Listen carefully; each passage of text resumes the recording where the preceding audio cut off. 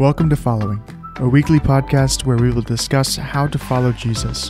Christianity is not an event you attend, it's a life you live. Join us each week as we dive into the intersection of real-life circumstances and the life-changing Word of God. Come, follow Jesus with us.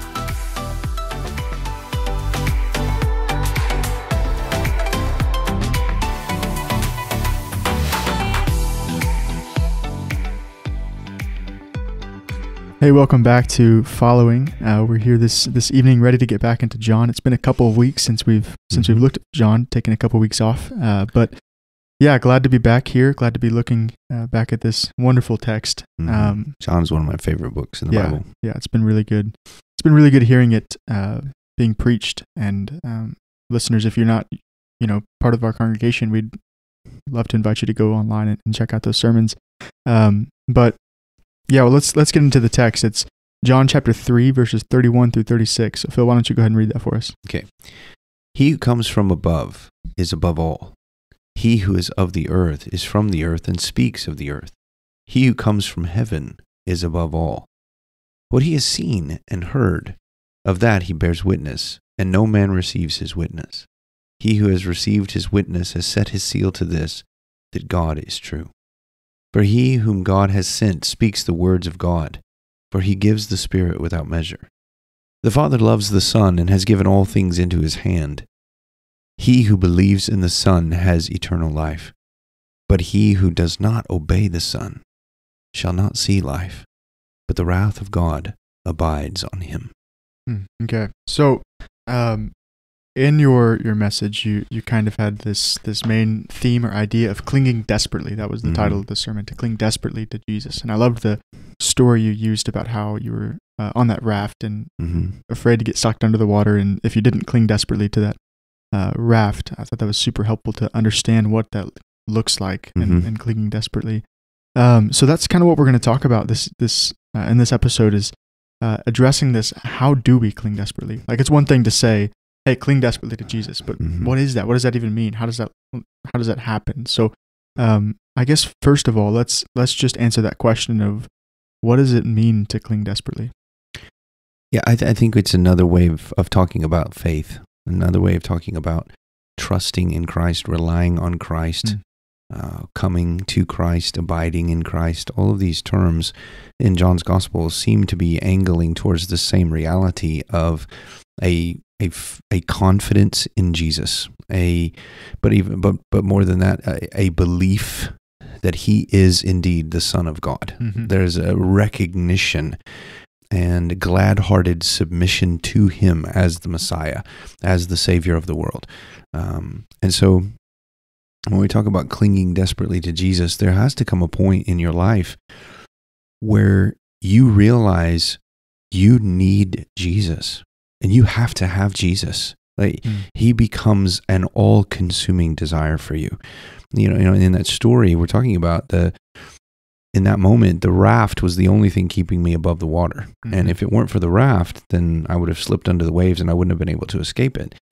And so for me, the only thing I was thinking about, the thing that was driving every thought, every action, every feeling in my body, in my mind in that moment was, I can't let go of the raft. Raft, I have to have the raft. And I think that single-minded devotion, that single-minded need and all-consuming conviction, I have to have Jesus. There's an utter persuasion in your heart that Jesus is the Son of God, that he is the Savior of the world, that he alone can connect me to God, that he alone can take away my sin and make me right with God. There's something about faith that is, it is believing that he is the Son of God, but it goes beyond that. There's a transformation of your heart that you've become utterly convinced he is indispensable and necessary. And if you don't have him, all is lost. Yeah, that's good. So I guess just as we continue with this conversation about clinging desperately to Jesus, what we mean by that is placing your faith in Jesus. Is saying that he he is better than anything else we Mm-hmm. can try to satisfy ourselves with. So we're going to talk about kind of what that looks like practically. And I kind of want to address what are some things that we cling to Jesus, that we cling to instead of Jesus. Yeah, or even it's almost like sometimes I don't know that it becomes like we cling to that in place of Jesus because we think that's going to save us. I think sometimes we've become so dulled and desensitized to the danger that we're in that we don't even realize that we're about to drown. Like we're almost lackadaisical in our spiritual lives. Like our mortal bodies are dying. Like we are going to die unless Jesus returns. And so in that regard, we are in this river of mortality. Our feet are seized by the net underneath the water, and we don't seem concerned about it. We're just indifferent to it, and we're content to just kind of float along as if we don't have a care in the world. And we might, reach out and grab a piece of driftwood as it goes by. If our face goes under the water for a moment, we kind of have a startling, maybe you about drive off the road and you kind of have that surge of adrenaline that kind of wakes you up like, oh my goodness, I could have died, but then that quickly passes and we're just bored, indifferent. It's almost like we're intoxicated with the world, and we, to the extent that we can't think clearly and soberly about the danger. Does that make sense? Yeah, and I think the reason why we're so intoxicated or dulled by those things is because we're constantly bombarded with all of these different, just to continue with this imagery of the raft in the river. In that moment, you're not reaching out and grabbing like a bottle that's going by. Yeah. Right. You're not trying to grab some other things, but in life, the immediate sense of danger doesn't seem to be there. Right. And so that we are reaching out and grabbing other things like sex or money, or we're clinging to our youth or entertainment. Right. The great temptation is to say that those things are actually better than this raft, than Jesus.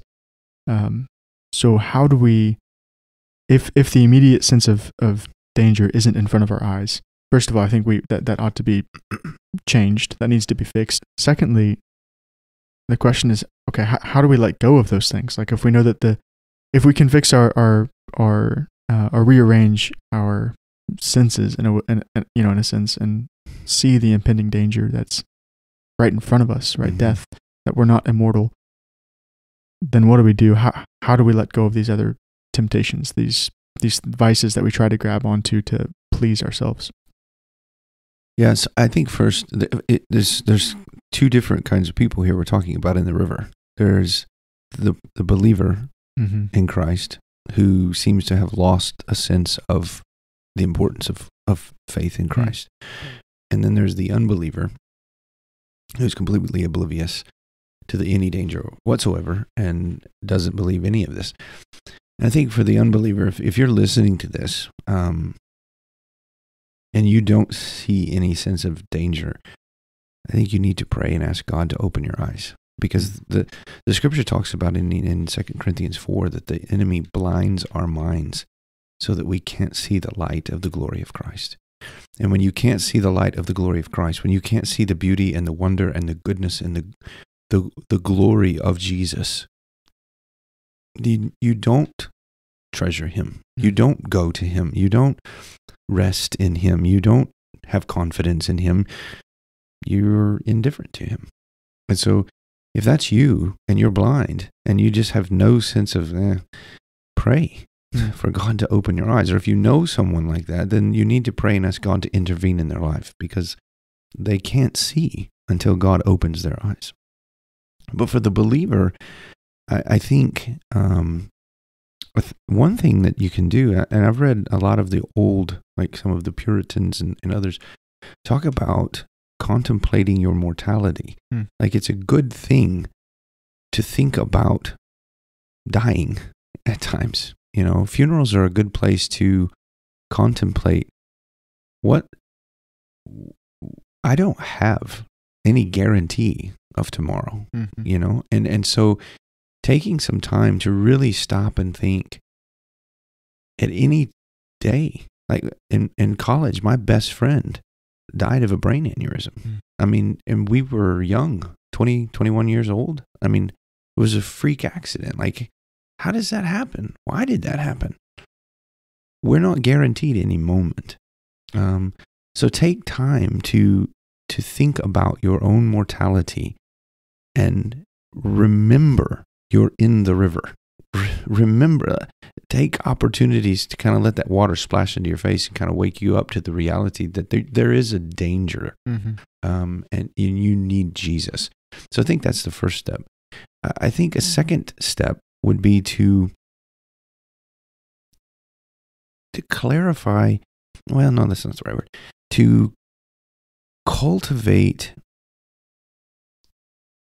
the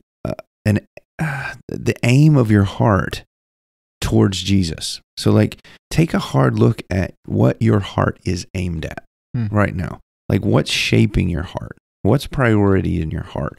What is it that's important to you? What has captured your affection?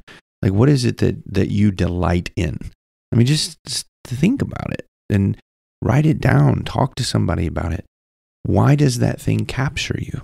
Why is that so important to you? Why is that driving everything you do? Why is your family aiming at that thing, whatever that thing might be, whether it's sports or fame or money or a better vacation next year or more, better clothes or better house or a better reputation. There's a whole host. I mean, what is it you're aiming at? Why has that captured your attention? And think how empty that is. And remember, like when Jesus talks about you can trade your soul for that, but is that worth it? I guess what I'm trying to say, I feel like I'm rambling, that you have to force your mind to think about the danger. Yeah. As a way of motivating yourself to hang on. You can't let yourself go to sleep. It's almost like hypothermia. Like if you're freezing to death, there comes a point where you start to drift off to sleep.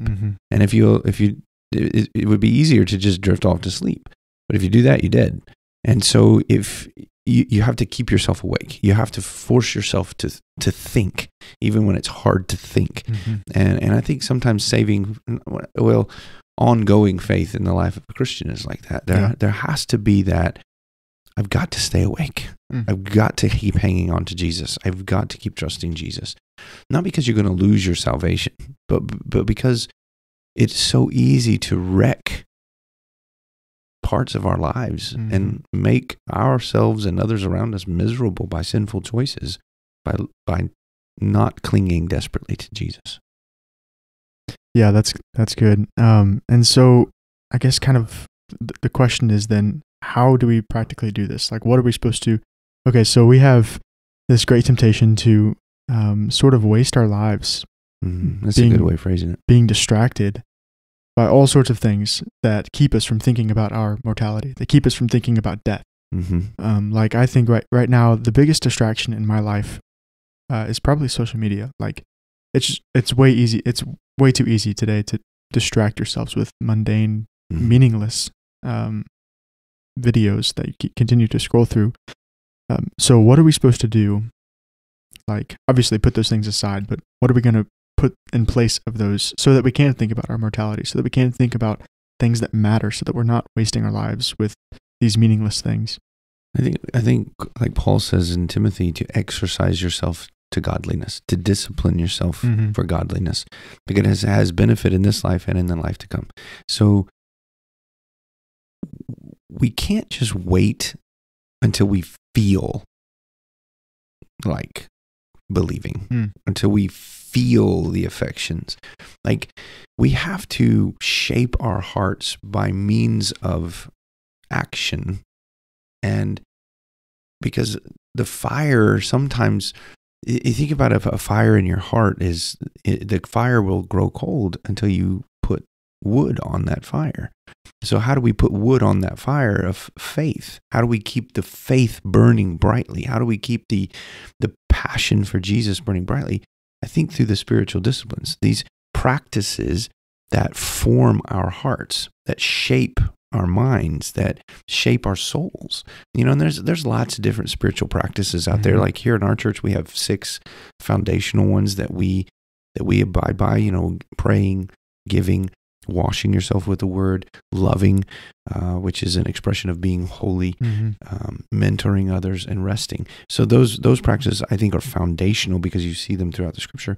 But there's other things, like if you're struggling with self-control, fasting is really good to teach yourself self-control, that I am not a slave. Not just in food areas, like. Yeah, but I think specifically in the food area. Well, yeah, sorry. But I can see what that's. So what I meant was fasting from food can teach you self-controls. Yes, in other areas, but not just food. Yes, correct. So fasting can teach you how to control your sexual desires, and so on. Yes, because what you're doing is you're saying, I am not a slave to whatever desire I have. I can feel the desire, and I can say no to the desire, and I have to sacrifice the momentary pleasure of slaking that desire's thirst for an even greater pleasure that comes in knowing Jesus Christ. And so by fasting from food, you teach yourself self-control. You help your heart to prioritize a greater good later rather than an instant good now. It's not as good. So there's different spiritual practices. There's some really good books out there that will help you. Like I just finished a book by John Mark Comer called Practicing the Way that I think was really helpful in that regard. Just focusing in on how do I walk in the ways of Jesus, doing these things, reading my Bible, meditating on my Bible, praying in different kinds of ways, spending time with other believers, practicing hospitality, giving sacrificially. All of these things, they have a reason for why you're doing it. And when you're doing it consistently, it's kind of like guardrails kind of being placed upon your life to help you stay on the road and not go off into the ditch. Because it's so easy as a Christian to kind of slide off into the ditch when you drift asleep. Right. But the guardrails are there to kind of bump you and wake you up and keep you in the middle of the road. And so, put those spiritual disciplines into practice. If you don't know what they are or which ones to, Don Whitney's book, Spiritual Disciplines, is really good book on that. The Comer book I just mentioned, Practicing the Way, is a really good book on that. The Ruthless Elimination of Hurry by Comer is also really good on that. Whitney also wrote one. I think it's just titled Prayer or Praying or something like that. It's a really good one. Yeah, there's several out there. I'm trying to Praying the Bible. Yeah, it's Praying the Bible. That's what it is. There's several out there that I have been reading of late that have been extremely helpful for me. So just pursue a real relationship with Jesus. Abide in Jesus, cling to Jesus, hold on to Jesus. But to do that, you have got to prevent yourself from falling asleep. You've got to prevent yourself from being distracted by the world. You've got to prevent yourself from thinking that you're invincible. Yeah. You have to keep your mind fixed on Jesus and your desperate need of Jesus. But I do want to make this caveat. I don't want us to leave this podcast episode without the reality is sometimes it feels so hard to hang on. We want to hang on, but sometimes we're so tired and we're so worn out by suffering and we're so beaten down by persecution or whatever it may be you're facing. I want you to know this: Jesus doesn't let go of you. We are clinging to him. We want him. We need him. We are angling our heart at him. But know this: he will never, ever let you go. John 6. Yeah, the Father's will is that all that he gives to Jesus will come to Jesus, and the one who comes to Jesus will never be cast out, but will be raised up. And that is a tremendously comforting promise. Yeah. He won't let you go. Nothing can separate us from the love of God, which is in Christ Jesus our Lord, according to Romans 8. Nothing. not anything. And Yeah. so he won't let us go. That's good. Yeah. And I think that's probably a good place to wrap this episode up. I'm really excited for John 6. Me too. I can't wait to get there. Yeah, it sure is taking its time, it seems like. But yeah. So yeah, with that, we'll close this episode out. Is there anything you'd like to say on top of that? Or keep following Jesus. Yeah, keep following Jesus. Thanks for listening.